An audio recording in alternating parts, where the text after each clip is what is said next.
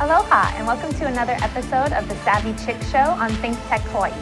I'm Lily Williams, and we'll be co-hosting today with our SAVI CHIX founder, Chantel Saiville, who is currently in Sydney, Australia, coming live to us from the Inspiring Rare Birds office. Our topic today, why get a job when you can create your own business? Our guests are Jo Burston, top Australian entrepreneur, founder and CEO of Inspiring Rare Birds, and author of Brilliant Business Kids, and her colleague, Sarah Coull, community leader at Rare Birds. The entrepreneurial movement, Inspiring Rare Birds, works to promote opportunity for women in entrepreneurship and has a global vision to inspire 1 million more women entrepreneurs globally by 2020. We're really excited to have these inspiring ladies on the SAVI CHIX Show today.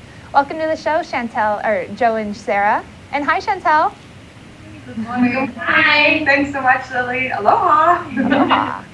We're here in cold Sydney, Australia. It's nothing like Hawaii at the moment. It's winter here.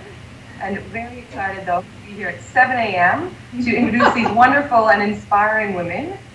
With Rare Birds, it's an organization that I've been inspired by for quite some time now. And I just really wanted to share some of Jo's inspiration and advice with you all. So firstly, I'd love to congratulate her on a huge achievement. This week she's launching the Forensics Academy along with her Inspiring Rare Birds Ambassador Program, which we'll talk about in the second segment.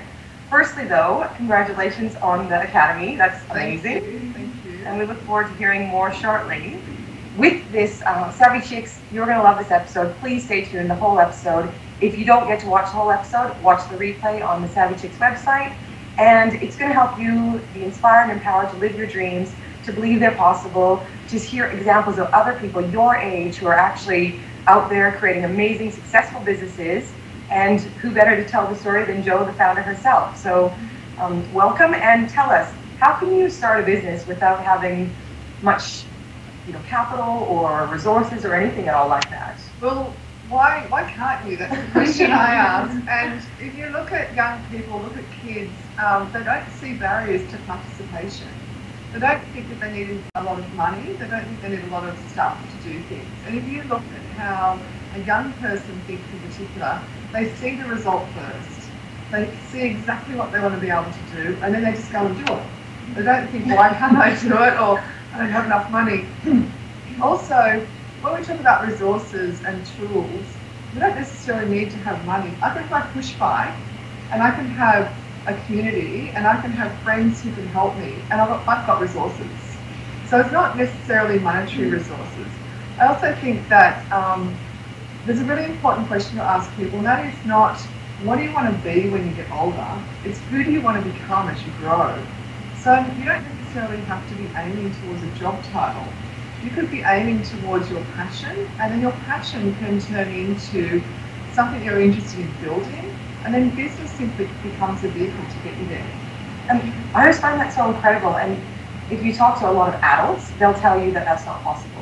That you can't actually make a living from your passion, and you have to do this exact thing. Well, wait till you're 16. I know we do, but that's why we're the adults we want you to look towards. They do though, and especially parents, and it can be quite challenging for young people because their parents are saying, wait till you're 16, get a job at the exact local shop or McDonald's, wait till you graduate, study something that's going to get you a good job. Yeah. And then you're following that route, which might not suit you. Well, when I was younger, the script in my head, which was given to me by my parents, it was given to me by theirs, and that was go to school, get a job, then buy a house, get married, have 2 kids, 2 dogs, 2 cars, an in-ground swimming pool, and then you're going to be happy. And I actually didn't find that was the route to happiness. The route to happiness to me was being creative, was crafting every single day the way I wanted it to look, and living with purpose, and living exactly what I wanted to do every day. So our mission really is to change how young girls think, and to let them see that they don't have to climb a ladder to get to a job. They don't have to get into a big building and climb the floors to be the boss. They can actually be the boss for themselves right now. And as young as, some of the entrepreneurs in your book are as young as 8 years old. Yeah, so, they're purpose-driven, they've got social enterprises, they're commercial businesses. So what they look at is really who they want to become and what their passion is, versus what do I really need, or what don't I have that's going to stop me from getting there.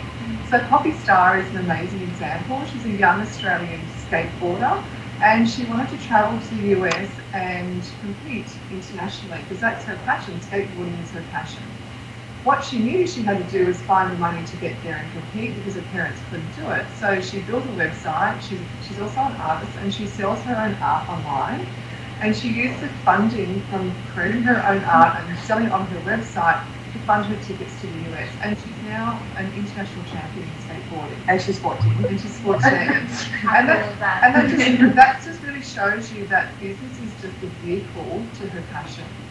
Business is not the thing that you do, it's the way you do it. And so for someone like Poppy, she sounds very creative. So often creatives in business, they don't tend to be on the same kind of wavelength. I mean, they can be. So what's your best advice for someone like a Poppy who might be watching this today, who's more creative, perhaps like making jewelry or something like that, but needs a business for a vehicle to do that? The truth is that the creative profession at the moment is highly in demand. So anyone that is creative and thinking about all you SAVI chicks, you've got a moment in the future, there is a huge amount of opportunity for you. There is not enough creatives coming out of university at the moment. So anyone that's in design or anyone that's in digital or anyone that has a flair for creativity, there is a huge amount of work available. And the reason is that over the years we've suppressed creativity. And we've told that we need to be practical and we need to think logical, but really the creativity is the innovation. And that's why entrepreneurship and creativity and innovation all work really well together. You can't have entrepreneurship without creativity. The other thing is I'd say always stay curious. Always ask the questions that you're thinking about asking and don't hold back. If someone says, at the end of someone speaking, who's got questions, put your hand up and ask the question that's in your head, because you don't want to walk away and regret actually not asking. You might never see that person again. So one of the rules that I always have is when I go and see speakers, and I speak a lot myself, I chase a speaker everywhere I need to get to them, to ask the questions I want to ask, because they're on a plane, in 5 hours time, I might never see them again. So I want to know what's in their head, and I want to pick and pack everything I can. And I feel really confident about doing that because we're equals. It's another human and they've got knowledge I don't. And this is why it's so important for all the SAVI chicks watching, is to realize that everyone's unique. My skill sets from Joe's and Sarah's are all completely unique, but if you combine them and you work together and you ask one another questions or how you can collaborate and work together, before you know it, you're all doing what you love with people that inspire you as much as you know, the things that you enjoy. So I really want to quickly say, speaking of inspiration, speakers and planes, for anyone who's seen a TEDx talk, Joe was actually on a Qantas plane doing a TEDx talk from Sydney, Australia to Los Angeles. So, I mean, she must have followed enough speakers to speak so well to get asked to do that. Well, I guess that works. It was a great talk, and it was definitely for girls. And the topic of the talk was there's a lot of money to be made taking the entrepreneur seriously. And I wanted to share with the world that we should be taken really seriously. We're really talented, and you're really talented. And that if you really notice what we're doing and how we're doing it, we're actually very good at it.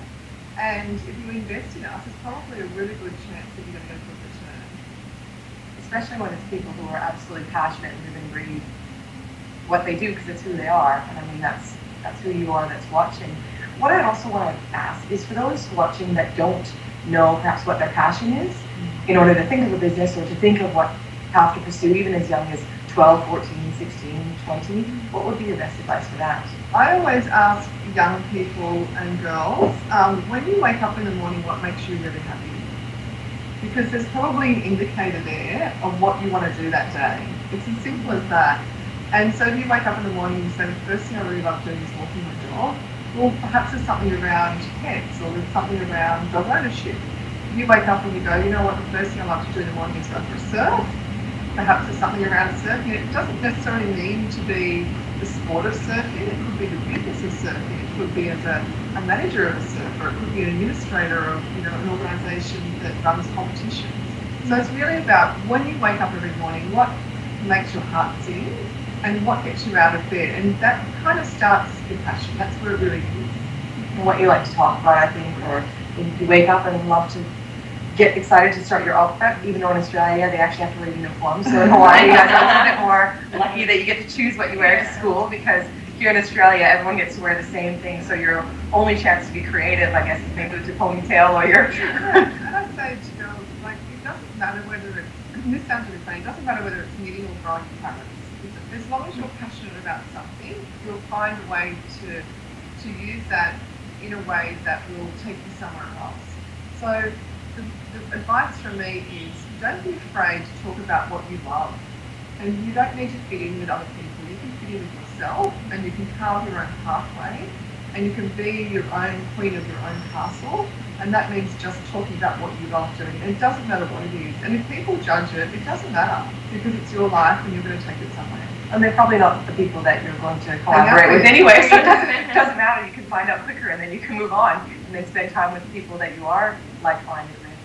What do you think also the idea of pursuing a business versus having to go into a job? What do you think? What do you think of the benefits of actually pursuing a business rather than going to get a job at a young age are? I think the reality is that you can do both. You can do both at the same time. So you can work part-time to earn money, to pursue other things and go out and buy things that you want and have parts of the lifestyle that you want. But why can't you do them at the same time? I could learn to have a little business on the side of my job. And while you're doing that, you're learning skills while you're working. Customer service, you're learning how to treat people, you're learning how to get places on time, you're learning how to work hard to pay. At the same time, on the sideline, you could be thinking about your little business, and there's no reason you can't do them at the same time. That is some great advice, Joe. We're going to take a quick break and be right back with you ladies. Aloha, I'm Kirsten Baumgart-Turner, host of Sustainable Hawaii. Thanks for watching ThinkTech this summer. We have a lot of terrific shows of great importance, and I hope you'll watch my show too every Tuesday at noon as we address sustainability issues for Hawaii. They're really pertinent as the World Conservation Congress approaches in September and the World Youth Congress that's focusing on sustainability next year as well. Have a great summer and tune in at noon every Tuesday.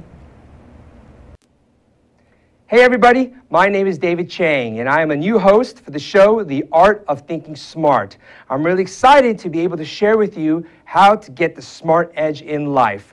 We're going to have awesome guests in the military, business, political, nonprofit world, so no matter what background you're from, we have something for you. Please join us every other Thursday at 10 a.m. at thinktechhawaii.com or on theartofthinkingsmart.com. I look forward to seeing you.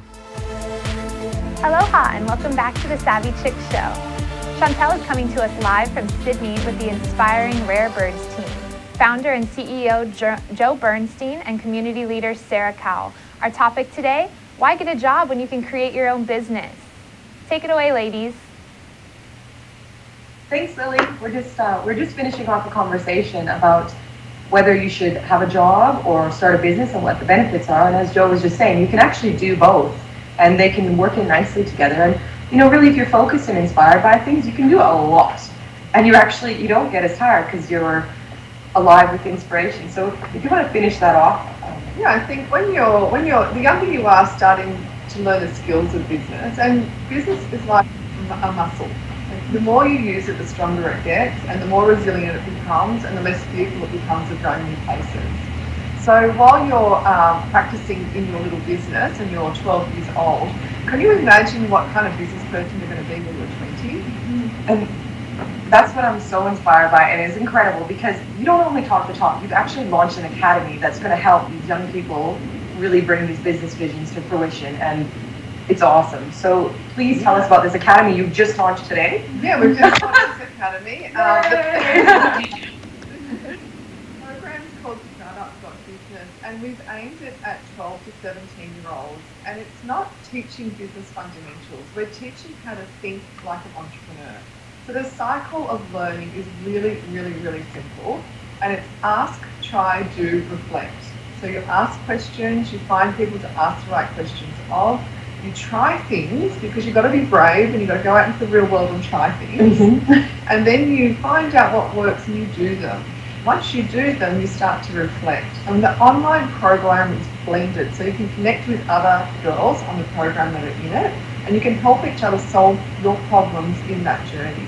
So it's highly socialized, but at the end of the 12 weeks, you'll end up with your vision, your mission, what the markets look like, how to monetize your business, and a full business plan to get going with. So you're actually learning in action, you're learning while you're doing it. And what's even more exciting is it's online. So Hawaii, we can have this for our students in schools in Hawaii. It's absolutely incredible. I'm sure that the Rare Birds website will be coming up throughout this episode. So please do contact if you'd like this at your school or if you're a teacher watching this, because it is next level. And I mean, for myself, the two things I learned in school that really helped on my entrepreneur journey was going up through drama, as well as learning resilience and getting used to rejection, which as an entrepreneur you do face quite a lot. But I always face it with a smile. Okay, maybe not now. Next time. So I always say that no one was ever born playing the violin. Right? So no one just starts out doing something great. So just like that, entrepreneurship, you've got to try things. You've got to fall over and you've got to make mistakes. And I don't think the word failing comes into it, because we're just continuously learning. And so if you put it down for a while, you put the violin down for a while, you come back to it, that's okay as well. You know, you do as much as you want to do. But there is no failing. There is only trying and doing and learning.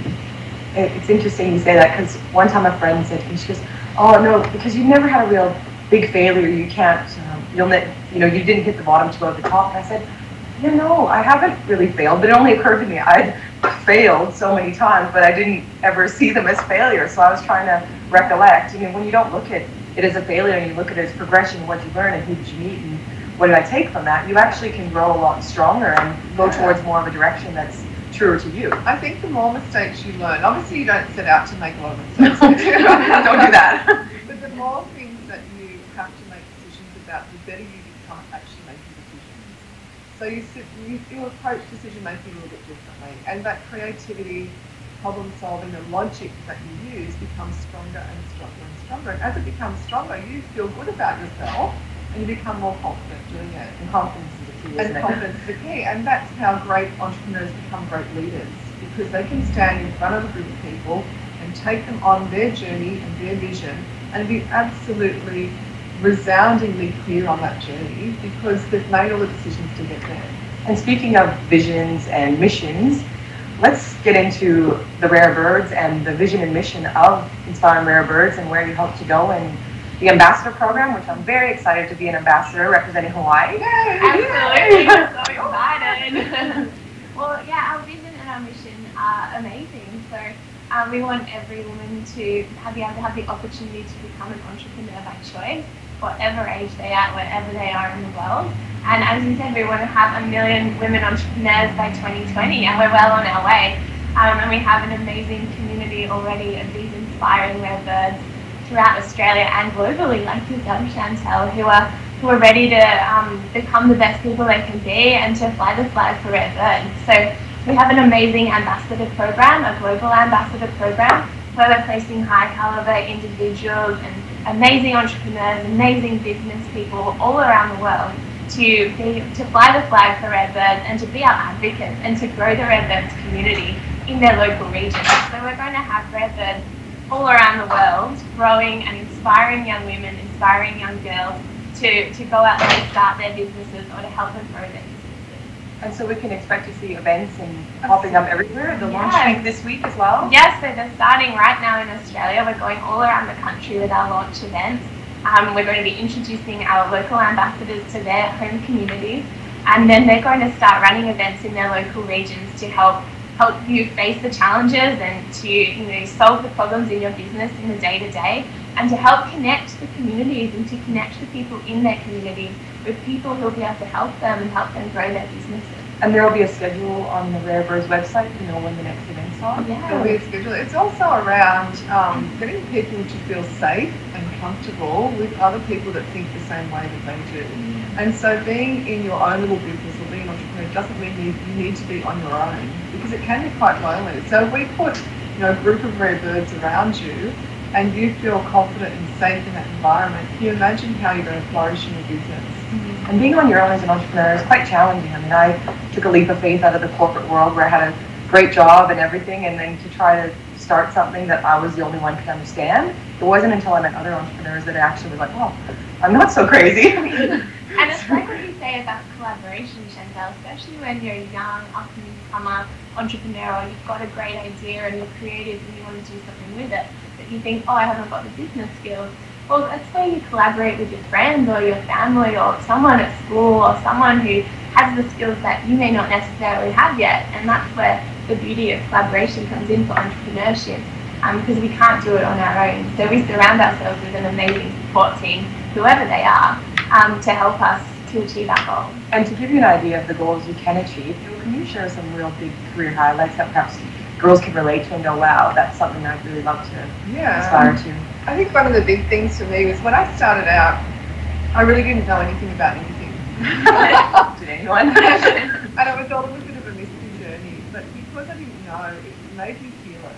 It didn't make me have fear, it made me the opposite, because I was so naive, I didn't know when the brick walls were coming.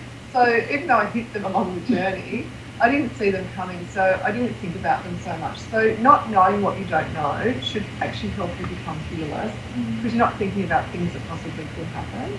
I think the most, the huge milestones for us in the business at the moment, and for me personally on my journey, is I really switched from growing a company that was about just making money and transactional processes to having a business that was very purpose-driven. So my heart and my head became really connected with each other, and we call that having a profitable, smart heart at Red Birds. And so we use our heart to lead, and we use our head to do the commercial side of the business. That's perfect advice, actually, because when they're not together, you're going one way or the other. You actually really need to align them in order to. It's really hard, and I think when you're really ambitious, if you have that underlying thread and that stream of purpose, everything becomes fulfilling. Versus just aiming towards the car or the house. And it's incredible how society is almost taught or trained the next thing, the next thing, the next thing, and you forget to enjoy your cup of tea or waking up in the morning and just doing the simple things in life because you're so consumed by the next thing. But when it's purpose-driven, you feel fulfilled along the journey, and that's a completely different feeling. Every day matters, and every day feels warm inside. I don't know how else to explain it, but it's not this empty, elusive trying to catch on to something. Your passions, girls, and as we're discussing, Joe's proof that it's possible. Sarah's also proof it's possible. Getting up, doing what you love, surrounding yourself with like-minded people. So anyone who's watching, if people around you are saying it's not possible, just remember that we are proof it is, and SAVI CHIX, and it's fine where birds are. Can you share any, really just your gem of wisdom for SAVI CHIX wanting to pursue your passions? Start today. So if you have an open in your mind, you must write that down today and start to think about the questions that you need to ask someone who has the answers to find that question to start the new step. It's really difficult to do anything with an idea. It's only possible to do something once you talk to somebody about your idea. So share literally what you're thinking about and listen to the feedback that you're getting from people about what they would buy, what they wouldn't buy, what they think about your product. And just use that as your research to start to get to the next stage of possibly thinking about how the business actually looks. But if you don't start today, when are you going to start? And I love that you say ask the question, because often we don't have the right question to ask. And if we're not sure of the question to ask, so I think that's, really when you go deep down and think, what do I really need for the next step? Would that be how you sort of... So I'll give an example, so just to give some practical wisdom around this, and that is that if I woke up this morning and I said, the thing I love to do the most is walking my dog. And I started to feel passionately about, I could probably walk other people's dogs as well in the morning and I could get paid for that. So I don't know if that's going to work until I ask somebody else that has a dog that's walking them, and I maybe talk to them about what the hours are that they work and how they fit everything into their day, and would it be convenient for them if I walk the dog for you every morning? And if they said, well, look, it would actually give me a few hours of the day that I didn't have before, you could probably then ask the next person, well, if I could walk the dog for you, would you pay me for it? And it's just basic, simple questions to get to the answers that you're actually looking for. So rather than just thinking about them, you're actually putting them out there. Now, they might say, no, I don't want to, or that's not for me, but that doesn't matter, because it might be tomorrow you're thinking about surfing, so you're asking questions about that. And then if we're coming up with challenges, I might, before we have a few minutes, can you just let us know maybe a challenge or some challenges you face? And you said you hit brick walls, but how do you get through those? What mindset did it take to get through that? I think every day that I'm really lucky to wake up breathing. So I don't want to waste that time. And it means that if I have 24 hours in a day, I really don't want to be upset with it. I want to be happy with it and fulfilled with it. And that means I have to change my mindset very quickly to turn it around and become the person I want to be every day. So I don't want to sit around miserable. I don't want to infect other people's lives with misery. And I want to actually create impact and have purpose behind that. So for me, it's around flicking the switch and going, come on, snap out of this, get up. You've got an amazing job, you work with amazing people, let's do this. And then for girls who are in school and are surrounded by perhaps negativity or not feeling good about themselves, how can they just get through that to go on and get on with the business they're doing or the sport or whatever it is that they're doing? It's about finding your tribe. It's about finding the girls that you love and you trust and you want to be around that make you feel good. And the other ones that don't do that, you don't need to be around them. That's great. It's so true. And I mean, even if you have one friend, that's enough. And even if you don't, then find something that inspires you until one comes along. Because I think often other girls are also not being true to themselves or who they are because they're trying to find themselves. And that's when negativity can be created and bullying and all this type of thing. So if you stay true to yourself and your values and don't let that impact you, that's... And I think, just always lead with kindness, kind to people, because it's really simple and it's really easy. And that will reflect on you as a person and it will reflect on the people around you and how they treat you as well. Thank you so much, ladies. That's so inspiring, and I know I learned a lot, and I'm sure all of our Savvy Chicks out there did as well. We will be coming live next week, same time, Wednesday, 11 a.m., Honolulu time. And just thank you again, ladies. Thank you so much, Joe, Sarah, and we'll see you again next week, Chantel. Thank you. Aloha. Thanks, And Lily. just remember, she can, I can. Awesome.